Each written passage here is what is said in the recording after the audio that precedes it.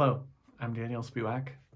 They asked me to give an introduction to myself, but I always feel that that's a little bit awkward. I've been around the Scala community for a really long time. I'm sure I know a lot of you in the audience, personally or in passing, and I'm looking forward to meeting many more of you in the coming months and years. Scala 3, Scala 3 is really exciting. I think, I've certainly been looking forward to this for a very, very long time. I think back to when I first heard about Scala 3, I think, I don't know, I guess it would probably be about 6 years ago now, 5, 6 years ago. It was Dottie then.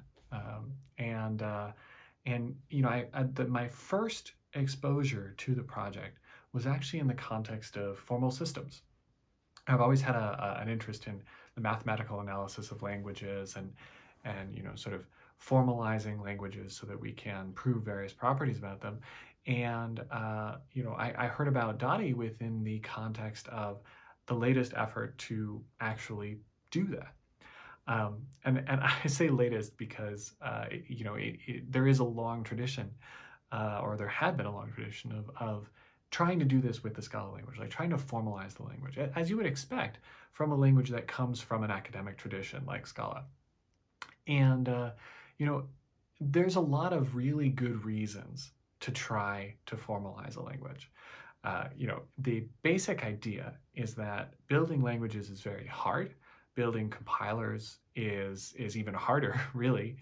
And, and it's a particularly delicate space because you're simultaneously trying to construct one of the most complex pieces of software ever written, but simultaneously trying to do it with a very high degree of correctness because this piece of software, this compiler, is the foundational layer for, you hope, an entire ecosystem. So it's a very, very, very difficult thing to do and a very difficult thing to do well. And formalisms and formal systems have a tendency to give us the ability to do this better. They have a tendency to give us higher confidence in the fact that we can do this correctly. And that is very, very profound. I've written a number of compilers over the years, and the common thread in all of them is that if you can derive out a very simple core calculus, something with a small set of axioms that you can reason about, and you can understand what those axioms mean, then you avoid problems like testability of your language. Like, it's still hard to test, but at least you can be confident that you've tested everything. You avoid, random things that come up where, somehow two language features are interacting in like a way that you just didn't anticipate. So formalizing a language can be a really good way to get yourself out of those sorts of quagmires before they even happen. And so it's a really great thing to do, even apart from the academic interest, right? Like being able to prove things about a language, being able to talk about the things about the language that are novel, being able to research those things in a very confined and tractable environment. That's all very, very, very, very attractive academically, and thus ultimately, hopefully also attractive industrially as those features begin to find their way into the mainstream. So formalism is good, right? So formal foundations are really good. And this was not news, not to me, not to anyone. And people had been trying to do it on Scala for years. I have no idea when the first effort was to do this on Scala, probably even predating Scala 2. But various members of the LAMP lab had sort of attempted this. Martin had attempted this, and really there'd been varying successes. Like Adrian Moore's thesis about higher kinded types in Scala 2.7 comes to mind as a good success in the process of formalizing and proving things about Scala's type system. But really, a complete formalism of the whole language had been elusive. And so, when I first heard about Dottie, I was very glad to see that the torch was being passed forward. But I was also, perhaps understandably quite skeptical. When you see people assail the mountain over and over again, and they all come back down again, you start to expect that no one's going to make it to the top. Well, Nada Amin proved me wrong. And her work, the work of Martin and, everybody surrounding that effort deserves so much credit.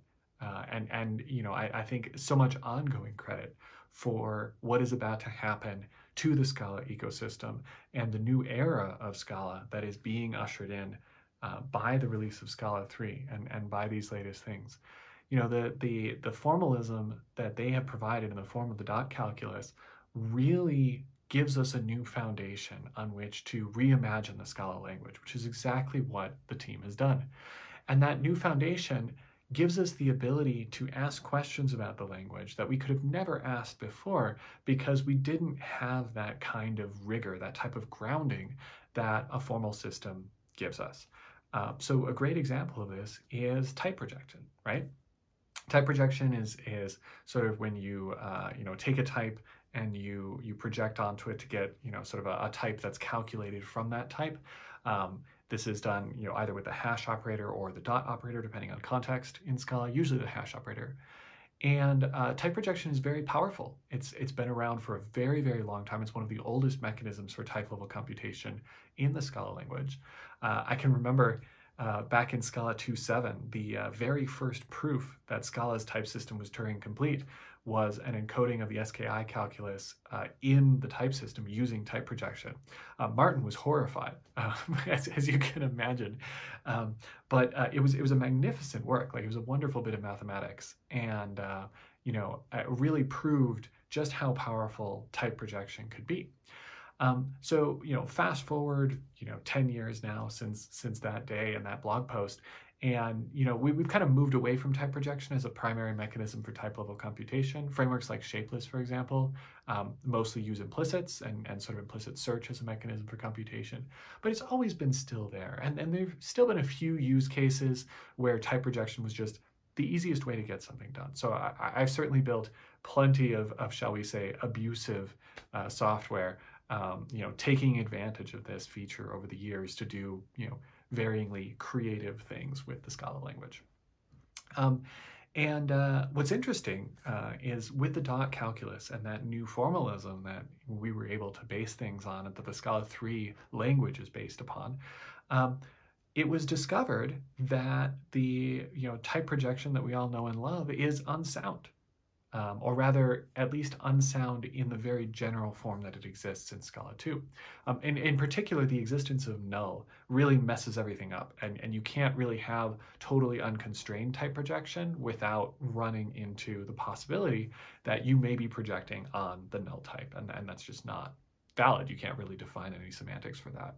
So this was a really interesting discovery, right? And these are the types of things that you discover when you build a solid foundation for your language, when you build a firm formalism to use to reason about your language, because you can ask these types of very precise questions and get a very precise answer from your formalism in a way that it's quite hard to do if the only definition for your language is, the whole compiler.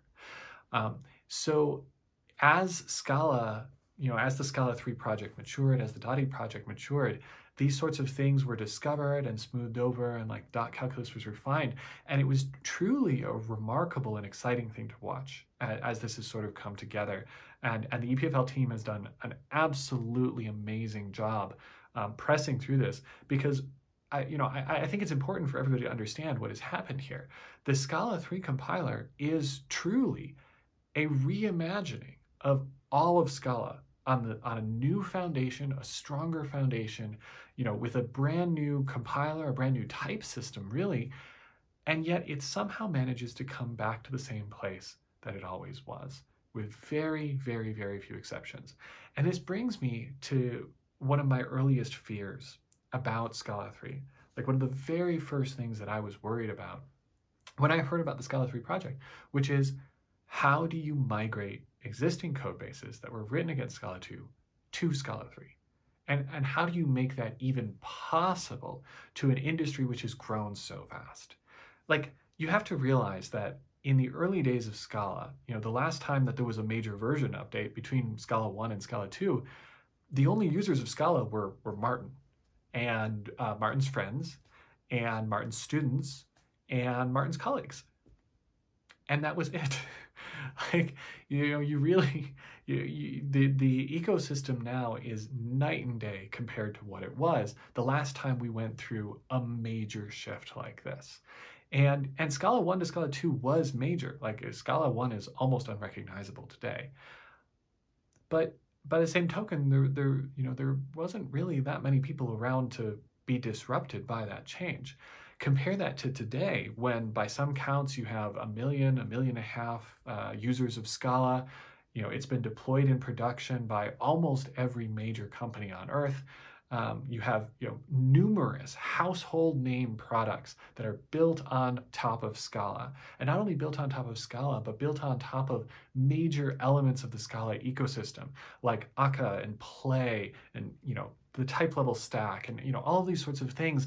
We're seeing the adoption in such a vast number of cases.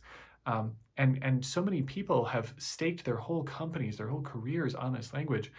That's a lot of momentum to suddenly move in this other direction, and to take that ecosystem, to take that language and expect it to shift into this new thing, Scala 3. When I first heard about this, it seemed almost impossible to imagine that this would ever happen. And I thought about the code bases that I knew, these multi-million line behemoths that had very deep dependencies on intricate and complex elements of the Scala ecosystem, like Shapeless. And I just couldn't come up with a way that these code bases could ever be expected to migrate. I expected, well, they're just going to be on Scala 2 forever, and we're just going to have to hope that the momentum will carry us.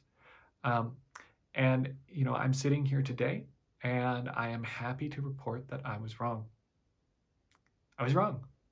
I really believe that this migration to Scala 3 is going to work. And the reason I believe it's going to work is because of the massive amount of attention and focus and effort that has been placed and vested in making the migration effort a success. The amount of tooling that has been created in the form of Scala fix migration rules and an entire reimplementation of the Scala 2 unpickler, so that Scala 3 can be pointed at Scala 2 compiled artifacts and jars and actually read them and use those dependencies the way that we would have been used within Scala 2. The tasty reader within Scala 2 and 3 to try to make it a little bit easier to work bidirectionally between Scala 2 and Scala 3. But most importantly of all, the laser focus on source compatibility between Scala 3 and Scala 2. That is truly a remarkable and Herculean effort. I salute from the bottom of my heart the authors of the Scala 3 compiler and the attention to detail and the focus that's been given to this. I particularly want to call out Guillaume. You may know him as Smarter on Gitter and various GitHub and various other sources. His incredible work and his incredible efforts and attention and time and care spent with many members of the Scala community, including myself, to try to identify issues as early as possible, to try to narrow down bugs, often bugs that were my own doing in my own code, and figure out whether or not it was something that the Scala 3 compiler could do better at. That is just the amount of attention and labor that went into that has paid dividends. Because now I can sit before you now and say that in many ecosystems in the Scala, the Scala community today, if your application is written against many of these ecosystems, you can just change the Scala version in your build.sbt and fix some minor compilation errors that are probably very straightforward to address.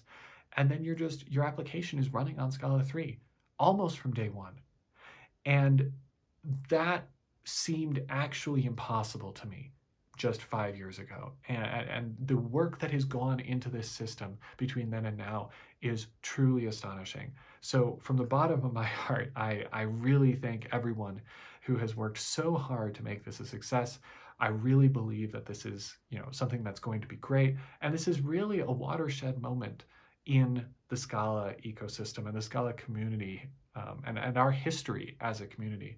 I really believe that this foundation that has been built is going to stand the test of time. And we're going to be here for a very, very long time, building on the work, building on the efforts of what has transpired today and what has been transpiring over the last more than half a decade at this point. So for that and many, many more reasons, I am very, very excited about this. And I look forward to carrying things forward into the new era and leveraging and adopting all of the great new things that Scala 3 brings to us that we couldn't have experienced in this way on Scala 2. So my question for Martin is simply this. In any platform effort, in any sort of system like Scala, which is a language, or setting a large API, you as the designer of that platform, you must spend a lot of time thinking about how people are going to use the features and the fundamentals that you are designing and building in the language. So my question for you is not what features of Scala 3 are you most excited about personally, and my question is not what are the features of Scala 3 that I am most excited about, but rather what are the features of Scala 3 that you are most excited to see the community adopt? What are the things that you expect will give rise to a whole new class of expressiveness and safety and comprehensibility that never could have happened on Scala 2? So that is my question to you, Martin. Like, identify what are the features that you believe will benefit the ecosystem most and you're most excited to see us adopt. Thank you so much for this monumental effort.